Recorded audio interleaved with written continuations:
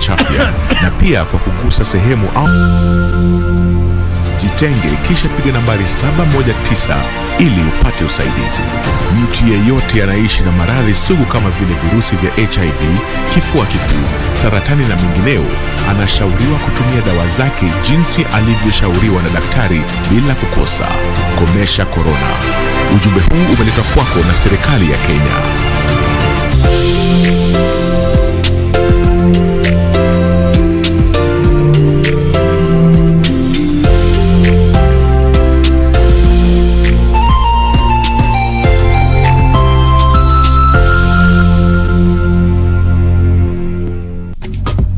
This is where it all began. As the mother of broadcasting in Kenya, you can trust KBC to bring you authentic news and programs to your living room. As KBC, we take pride in our unrivaled heritage as Kenya's trusted national broadcaster.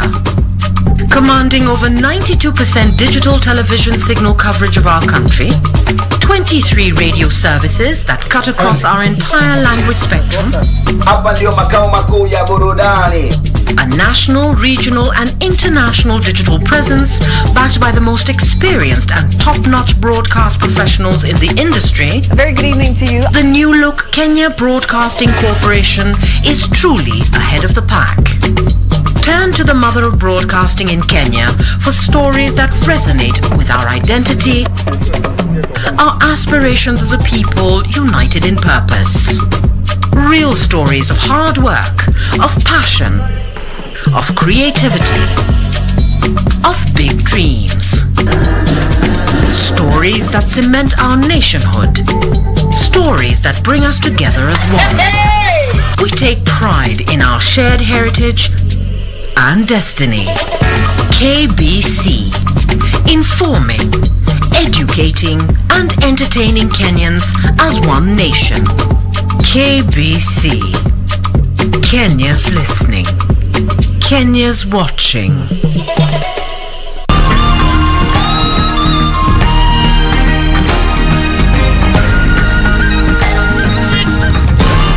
This week on Zurura, Boys and Their Toys.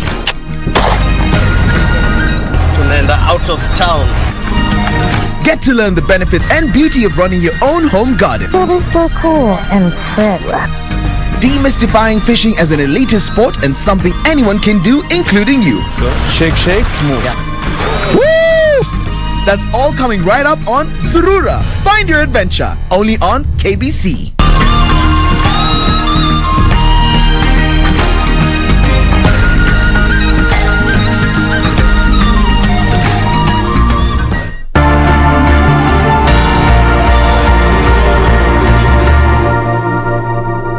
My name is Muhammad Ahmed Muhammad, the CEO of Kenya Deposit Insurance Corporation, the successor of DPF, that's Deposit Protection Fund Board, which was established in 1986 following massive bank failures at that time, that the government thought it prudent to start a deposit insurance to protect the interest of the depositors.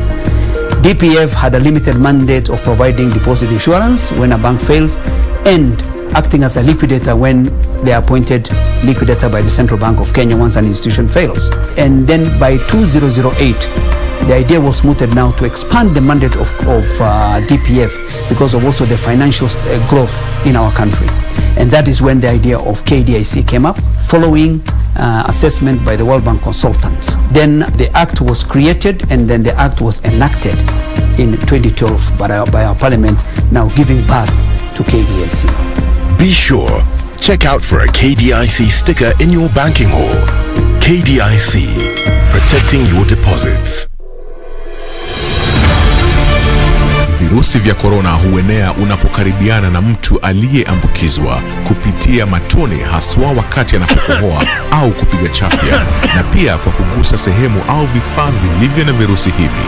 Ukihisi dalili kama vile kupandwa na joto, kikohozi, maumivu mwilini na ugumu wa kupumua, na unashuku ulikaribiana na mwadhiriwa, Jitenge kisha piga nambari 719 ili upate usaidizi. Mtu yeyote anaishi na maradhi sugu kama vile virusi vya HIV, kifua kikuu, saratani na mengineo anashauriwa kutumia dawa zake jinsi alivyoshauriwa na daktari bila kukosa.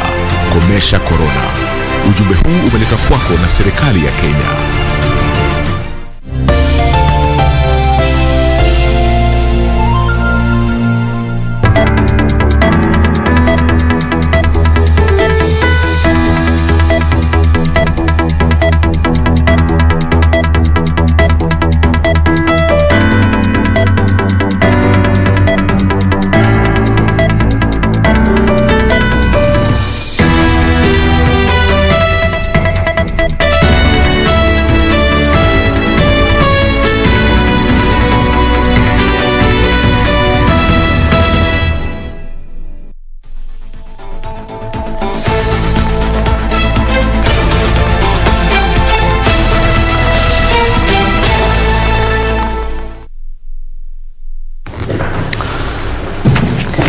Hujambo mpenzi mtazamaji na karibu kwenye Darubini Weekend. Jina langu ni Onyancha.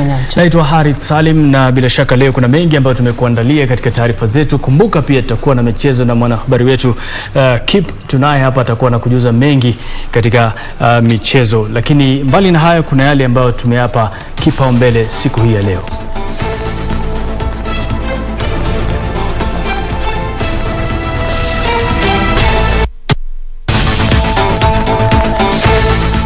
Rais Kenyatta wataka wanasiasa kujihusisha na maendeleo badala ya domodomo katika ziara yake ya kukagua miradi eneo la Ukambani.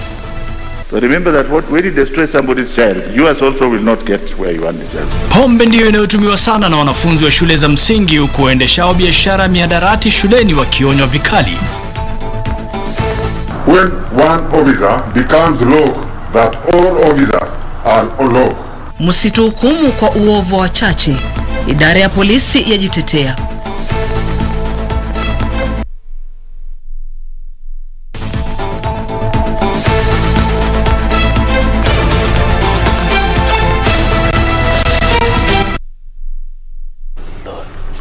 Tuandamane hadi tamati. Mtangazaji wetu ishara ni Lucy Mwaura. Wizara ya Elimu imetoa onyo kali kwa wanaoendesha biashara za mihadarati maeneo yaliyo karibu na shule. Wizara hiyo imesema inawalenga walanguzi wanaodaiwa kuwasambazia wanafunzi mihadarati wakiwemo walimu na walinzi wa shule. Na kama anavyotueleza mwanahabari wetu Ruth Wamboi, pombe imekuwa maarufu miongoni mwa wanafunzi wa shule za msingi katika utafiti wa nakada uliong'amua kuwa 20.2% ya wanafunzi wa shule za msingi wamewahi kutumia dawa za kulevya. Sasa ni rasmi kuwa utakuwa unavunja sheria ukiendesha biashara ya vileo na mihadarati karibu na taasisi za elimu. Well, we found that the chain was with some of the senior staff doing actually big business with the children. I also assure you of my ministry's commitment in safeguarding the school environment for realization of drug-free schools.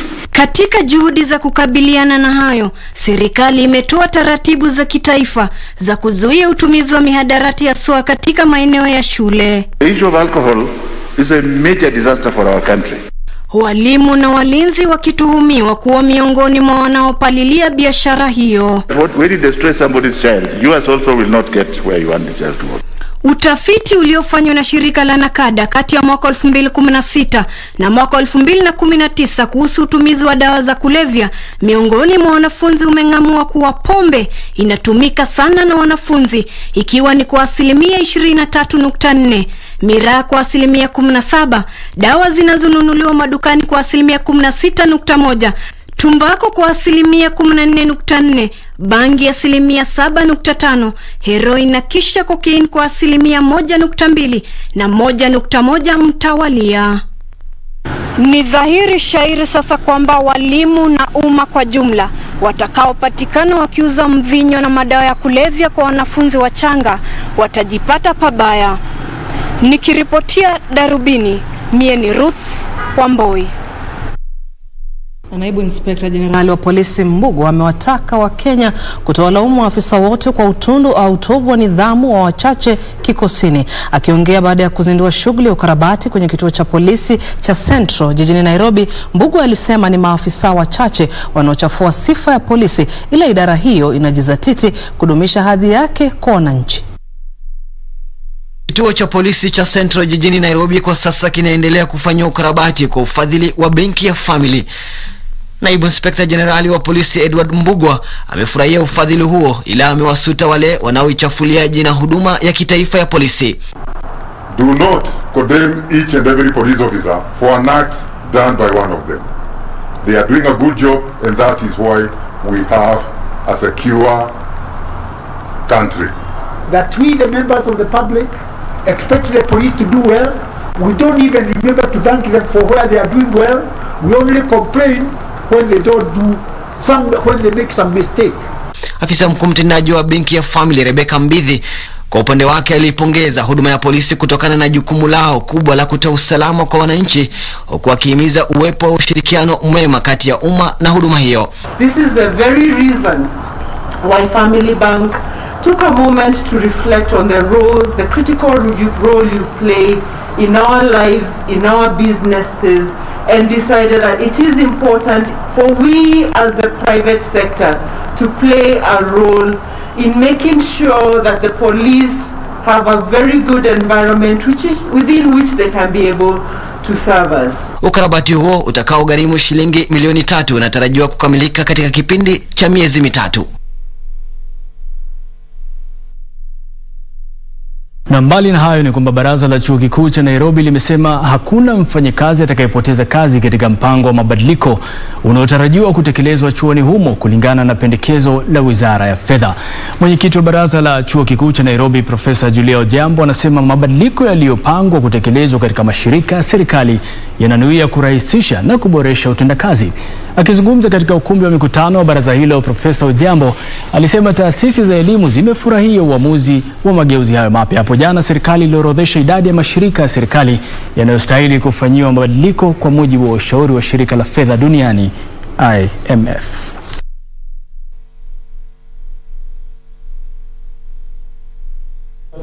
And we have just re-engineered our systems, and we want to assure members of the press and all Kenyans that there will be no job losses at the University of Nairobi. The priority should be now more on enhancing our efficiency and effectiveness, aligning the staff we have with the work that we have, and ensuring they are supervised for the operations and the work that we have approved.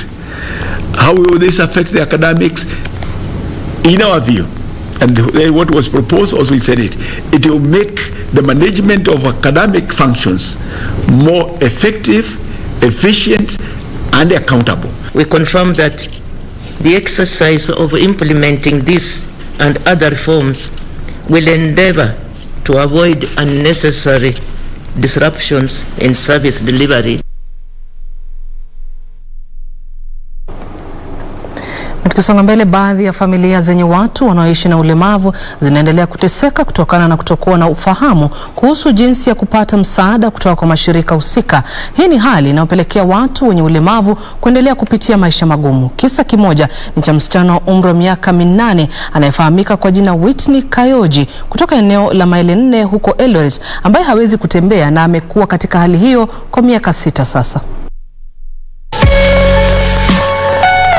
Tunamkuta Whitney Kayoji nyumbani kwao katika eneo la Maili 4 huko Eldoret wakati mamake Ann Wangare anapomtayarisha kwenda shuleni. Whitney ni mtoto anayeishi na ulemavu na hawezi kutembea. After kufikisha miaka 2 na ngojea mtoto asimame hakuweza kusimama. Kuangalia nikakuta kumbe mguu yake ya kwanza moja imejikunja kabisa, moja haijajikunja kama ingine, hazifanani zote. Whitney anaungana na wanafunzi wengine katika shule ya msingi ya Kipiemit, huku akiwa ni mwanafunzi wa pekee kwenye shule hii anayeishi na ulemavu, kwani shule hiyo sio ya kutoa huduma maalum. Whitney akitaka kwenda choo hana kitu ya kumpeleka choo. Lazima hao watoto wadogo waweze kubeba Whitney wampeleke choo, waweze kumrudisha. Na inapofika zamu yake ya kucheza, Whitney anaonekana kuwa makini sana, angalau asiumize miguu yake. Anatoka familia isiyojiweza na jitihada za mamaye za kumtafutia matibabu hazikufua dafu. After kwenda referral kutafuta therapy sikufanikiwa. District after kwenda waliniambia wanaweza nishonea kiatu, lakini sikuwa na hiyo pesa yenye walikuwa wanataka. Anasemekana kuwa mtoto mwenye furaha na mwerevu, lakini maisha yake yanaelezea hali yenye changamoto. Nahangaika naye sana, sengine hata nashindwa anaweza kula nini, anaweza fanya nini. Tuko tu nyuma, yani hakuna kinye tuko naye. Mimi kinye naweza taka Whitney asaidiwe ni yani afanywe, hata kama ni hiyo surgery wamfanyie, miguu itengeneze nyoroke, atembelee hata scratched. Kamchemenza, Darubini. Na taarifa hiyo ya Kamche ndio inatupeleka mapumzikoni, ila bado yapo mengine ambayo tumekuandalia, kwa hiyo usende mbali, tunarejea hivi punde. Bila shaka.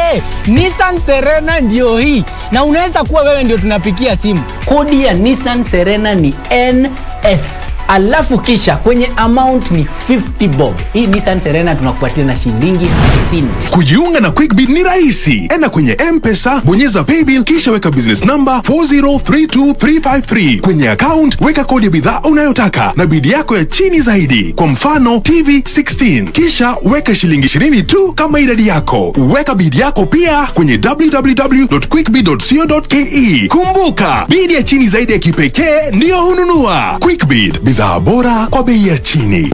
Siku moja mosquito ilipata ujauzito, ikazaa mtoto. Sasa hiyo mama ya mosquito ikatuma mtoto mosquito iende kapige doria, iwaje kukaa kwa nyumba. Sasa hii mtoto mosquito ikaenda ikarudi. Hii mtoto mosquito ikaambia mama yake, mama, mimi nimeenda kila mahali watu wanapigia mimi makofi, watu wamefurahiana na mimi sana. Mama, hii mosquito ikaambia mtoto yake, hao wapigi wewe makofi eti wanafurahia wewe, hiyo walikuwa wanataka kuua wewe. Ili kupata skiza tune hiyo ya mosquito, bonyeza *811 *967 hash. Bonyeza *811 *967 hash. The sacrifice that it's gonna take to make it worth the while. Tima, bagging the best Eastern Africa Female Artist of the Year. Catch Nikita Kering on Easy Friday at 9:45 p.m. with Shiksha Aurora, only on KBC Channel 1.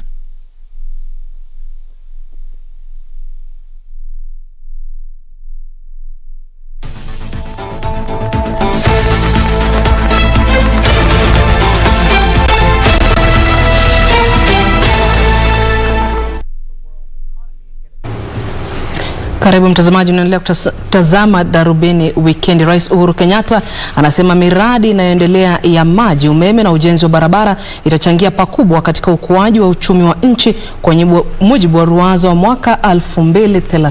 Akizungumza huko Makueni wakati wa ukaguzi wa ujenzi wa bwawa Thwake, Rais Kenyatta aliwashtumu baadhi ya wanasiasa kwa kuendeleza desturi ya ombaomba ambayo inaendeleza ufukara badala ya maendeleo. Baada ya kufutilia mbali baadhi ya shughuli zake katika eneo la Ukambani kwa ajili ya janga la COVID-19, Rais Uhuru Kenyatta alichagua mradi wa ujenzi wa bwawa la maji la Thwake kuwa kituo cha kwanza cha ziara yake. Mradi huo wa mabilioni ya pesa unafadhiliwa na serikali ya Kenya kwa kushirikiana na Benki ya Maendeleo barani Afrika na unatarajiwa kuhifadhi cubic mita milioni 688 za maji. Ujenzi wa bwawa hilo umepangiwa kukamilika mwezi Juni mwaka ujao. Huu mradi ni mradi kwanza wa kuhakikisha ya kwamba tumewezesha wananchi wawe na maji ya kunywa. Huu mradi utatusaidia pia kule Konza ambapo tunataka kujenga mji mpya wa kiteknolojia wa kisasa na ambapo tutaweza kuwa na nafasi nyingi za kazi za Wakenya wenzetu. Tunajua kwa kingineko walitumia pesa kiholela, wakachukua pesa na kuhama nazo, lakini nataka ujue Mheshimiwa Rais, pesa ambazo African Development Bank, Kenya government wanafanya kwa mradi huu na ile miradi mingine ambayo utazindua, because you actually are starting your tour of Lower Eastern. Umekuja kwa kuzindua kazi ile umefanya, na hakuna siasa ndogo ndogo zitaharibu kazi yako. Ilikuwa hapa ambapo rais aliwashutumu baadhi ya viongozi wa kisiasa kwa kuendeleza siasa za kuwapatia uwezo wa kiuchumi watu tabaka la chini, akisema manufaa kamili yanaweza tu kupatikana kupitia kwa miradi mikubwa ya ustawi wa muundo msingi. Ukisikia Raila akiongea, unasikia anasema infrastructure, infrastructure, infrastructure. Anaelewa ni nini inatakikana. Ukisikia Kalonzo akisema ni hiyo, anaelewa ni nini inatakikana. Sio tu kuongea kwa sababu unataka kuchafua fikira za vijana. Lazima uwe na mpango. Na mpango uwezi uwe naye usipofikiria mahitaji yale ambaye mwishowe itasaidia mwananchi kujisimamia. Akigusia ubomozi ulioshuhudiwa katika maeneo ya Kariobangi na Ruai jijini Nairobi mwaka uliopita ili kutoa nafasi kwa ujenzi wa bomba la kupitisha maji taka, kiongozi wa taifa ambaye alikuwa ameandamana na aliyekuwa waziri mkuu Raila Odinga, kiongozi wa chama cha Wiper Kalonzo Musyoka na mwenyeji wake gavana wa Makueni Profesa Kivutha Kibwana, alisema serikali yake itatumia mbinu zote kurejesha ardhi zote za umma ili kuzitumia kwa manufaa ya watu wa taifa hili. Unasikia wengine wakinipiga ya kwamba sijui nilifanya nini, lakini jameni, kama mradi wa sewage na ardhi ilikuwa ya sewage na tumesema irudi ndio wananchi huku chini waweze kupata maji safi, tumekosea wapi wenzangu? Kuhusu uchafuzi wa mara kwa mara wa mito inayomimina maji yao kwenye bwawa la maji la Thwake, Rais Kenyatta ameliagiza shirika la kitaifa la usimamizi wa mazingira NEMA kuwachukulia hatua kali wahusika wa uchafuzi huo. John Jacob Kuria, Darubini. Shughuli ya kuwasaili makamishna wapya wa tume huru ya uchaguzi na uratibu wa mipaka humo nchini IBC iliendelea kwa siku ya 3 leo, huku waniaji watatu wakifika kwenye jumba la KICC kujieleza kwa nyadhifa hizo. Konomore Osendo, Dr. Dina Jeruto Kipkebut na Felix Osero Nyauchi waliojua kuhusu maegemeo yao ya kisiasa na jinsi watakavyohimili shinikizo la kisiasa iwapo watateuliwa kuwa makamishna wa IBC. Not a serious one. Wakati Kon Omore Osendo mwenye tajriba ya miaka 9 katika taaluma ya ushauri kuhusu masuala ya utawala alipofika mbele ya jopo la usaili la tume ya IBC, mwenyekiti wa jopo hilo Dr. Elizabeth Muli alikuwa makini kufahamu jinsi ambavyo Osendo atahimili shinikizo la kisiasa iwapo atateuliwa kuwa kamishna. If there can be a regular forum where we all interact with the political class to see the timelines of the election through to peer review amongst ourselves, each person, whatever role that each person has and where we with this and how can we help each other, I think this can dissipate even 40 or 50% of the pressure that builds within the commission.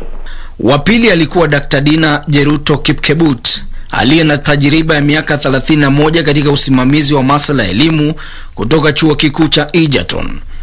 You were the 10 years in teaching and 21 years in administration. Yes, Lieutenant. Is it at one place? It is at one place. I've had only one employer. So why do you want to leave now? I don't want to leave my job. I mean, if I get this job, God willing, then I would take leave of absence for the period of time and still go back. Dr. Kipkebut aliulizwa kuhusu wajibu wa IBC katika kuandaa uchaguzi huru na wa haki.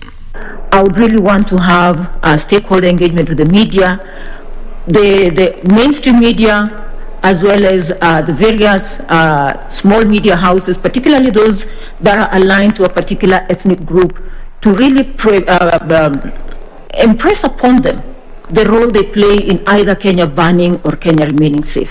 Mbunge wa zamani kutoka eneo bunge la Gwasi ambalo sasa linafahamika kama Suba Kusini, Felix Eseru Nyauchi alikabiliwa na wakati mgumu kufafanua kuhusu mchango wake bungeni kati ya mwaka 1997 na mwaka 2002. Mheshimiwa, you're not familiar with Article 86A and B of the Constitution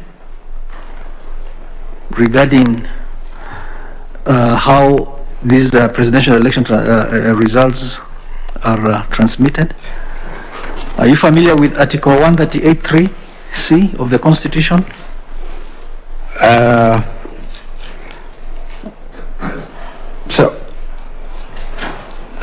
Ben Chumba, Darubini. Na mtazamaji, kufikia hapo tunachukua mapumziko mafupi, lakini tutarejea papa hapa.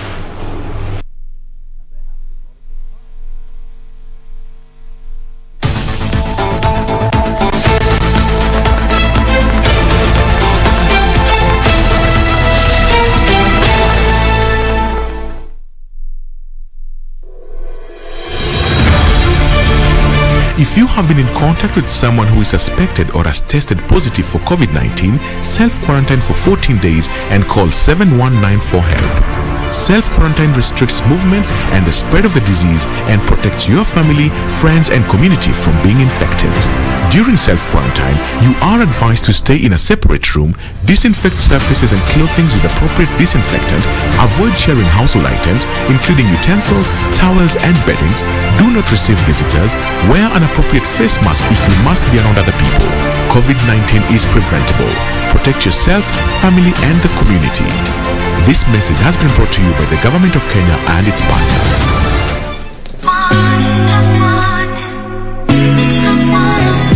The sacrifice that it's gonna take to make it worth the while. You're gonna Frima, bagging the best Eastern Africa Female Artist of the Year. Catch Nikita Kering on Easy Friday at 9:45 p.m. with Shiksha Aurora, only on KBC Channel 1.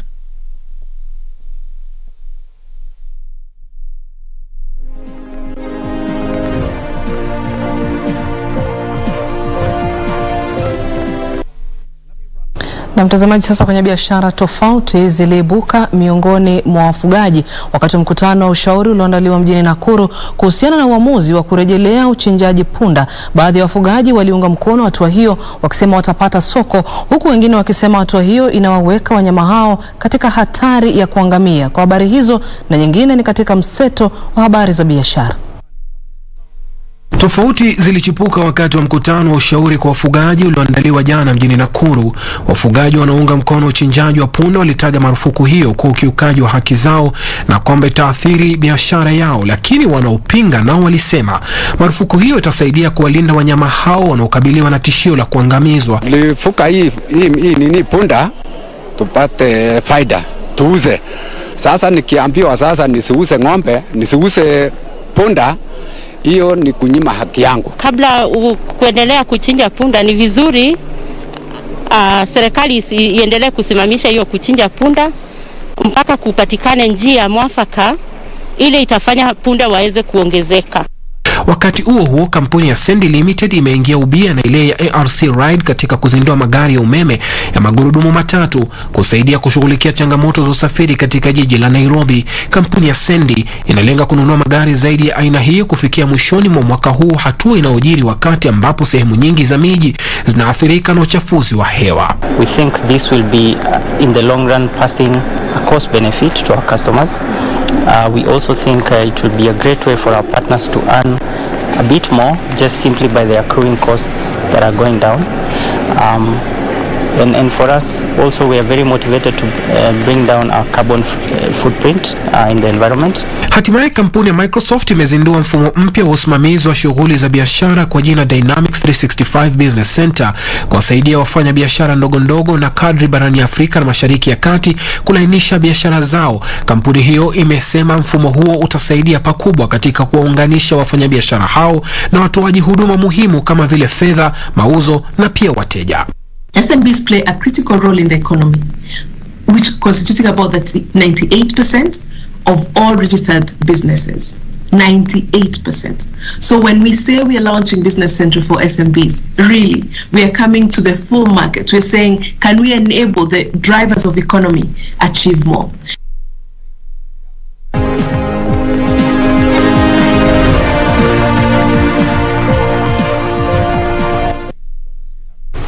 Na ndio kama hivyo umeona kwamba punda wameleta mizozo baina ya wafugaji.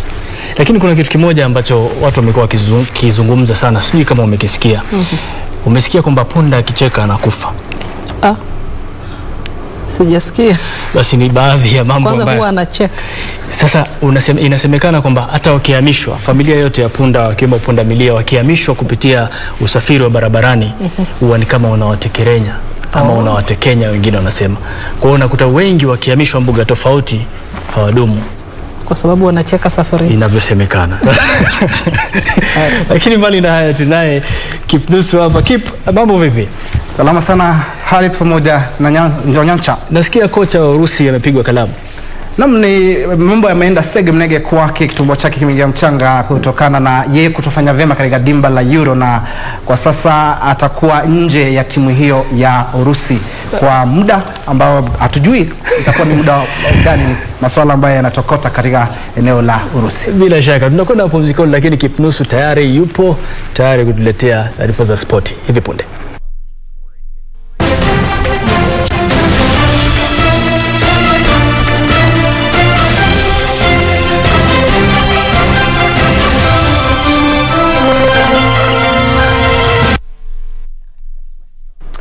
So Dr. mtazamaji, sasa ni habari za sport na kufahamisha. Mimi naitwa Timothy Kipnusu na nangwananga na taarifa kwamba FC Leopards imepunguza alama baina yao na KCB inayoshikilia nafasi ya pili kwenye jedwali la ligi kuu ya soka ya FKF baada ya kuishinda Bandari FC mabao 2-0 uwanjani Thika. Iliyoanza mchuano huo katika nafasi ya tatu kwa alama 40, sasa inaongozwa na vinara Tusker FC kwa alama 7 pekee. Robert Mudenyo na Peter Thiongo walifungia Leopards mabao hayo mawili katika kipindi cha pili cha mchuano huo. Wazito FC pia ilinyakua alama 3 kamili baada ya kuifunga Vihiga United mabao 2-0 mjini Nakuru. Kevin Kimani alifunga mkwaju wa penalti katika kipindi cha kwanza, kisha Boniface Omondi akaongeza bao la pili katika dakika za mwisho na kuisaidia Wazito kuchupa hadi nafasi ya 6 huku Vihiga ikisalia ya 16.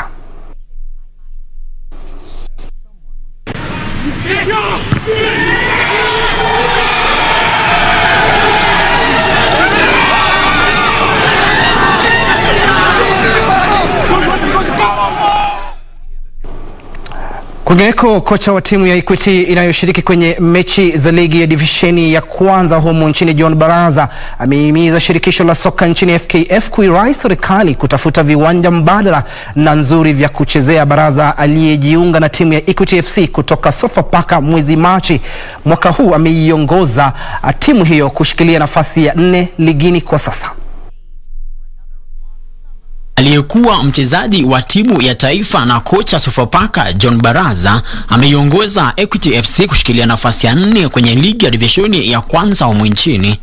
Timu hiyo imetoa ushindi kwenye michuano 9, kutoka sare kwenye mechi 3 na kushindwa katika michuano 4 kati ya 16 iliyocheza kufikia sasa. Hata hivyo, ina upungufu wa mechi 2 ambayo haijacheza. Targets ambayo tulikuwa tumeweka, so far hatujatoka kwa target. Kwa hivyo tulisema tunataka tuwe number 1, tuwe na sure, yani tuwe na sure chance ya kupanda NSL. Na tuko kwenye line. Ukiangalia mechi ambazo zimebaki, tukicheza vizuri na tukijituma vile tumejipanga, tunataka tushinde zote. Kupitia ile performance tumekuwa nayo, imekuwa ni poa na imetuweka kwa level ya juu sana, ambapo sasa timu tunaenda kucheza nazo zinakuja zikijua sisi wachache. Baraza amehimiza shirikisho la soka nchini FKF kuirai serikali kutafuta viwanja mbadala na nzuri za kuchezea. Hasa hapa Kenya ni tatizo kubwa sana. Tatizo kubwa. Ukiangalia viwanja kule chini, unaenda kiwanja kingine unakuta kuna njia zile za watu. Unakuta watu wanapita katikati ama upita katikati ya uwanja. Sasa siku ya mechi unaona kuna njia ambazo zimejiform, ukuta nyasi imekauka imeisha. Equity FC itachuana na Balaji Ugani Nyenda mjini Ruiru siku ya Jumapili kwenye mechi inayofuata. Frederick Mwoki, Darubini. Tuondoke humu mchini mtazamaji, tuchanganye go hadi kwenye ugaibuni ambapo Urusi imempiga kalamu kocha Stanislav Chechesov baada ya kumaliza ya mwisho kwenye kundi lao la mashindano ya bara Ulaya. Wakuu wa soka nchini Urusi walikuwa na nia ya kufuzu kwa awamu ya muondoano ya mashindano hayo, hasa baada ya mafanikio yao kwenye kombe la dunia mwaka 2018 walipofuzu kwa robo finali kwa mara ya kwanza. Lakini matokeo yao duni kwenye mashindano ya bara Ulaya ambapo walishindwa mechi 2 na kushinda kushinda moja licha ya kucheza nyumbani yaliibua utata kutoka kwa mashabiki na wapenzi wa soka nchini humo. Matokeo hayo duni hatimaye yalichangia uamuzi huo. Aidha, kocha huyo amefanya kazi tangu mwezi Agosti mwaka 2016. Yusuf Poulsen for Denmark. Juba against Schmeichel.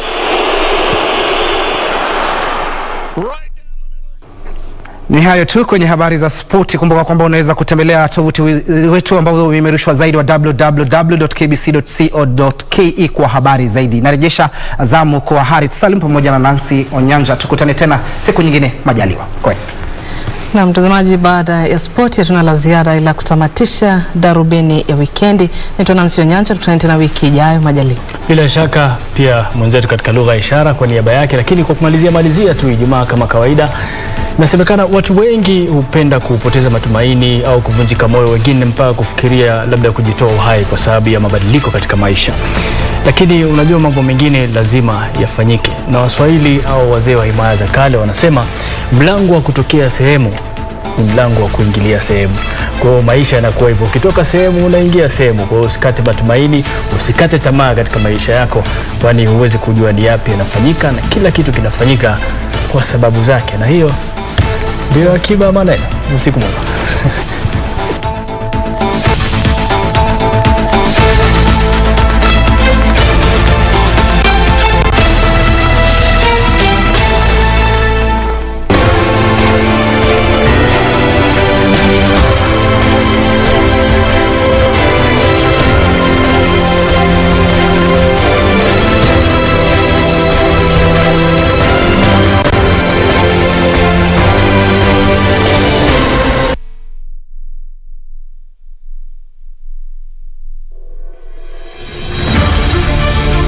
If you have been in contact with someone who is suspected or has tested positive for COVID-19, self-quarantine for 14 days and call 7194 for help.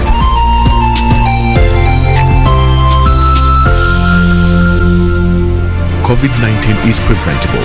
Protect yourself, family, and the community.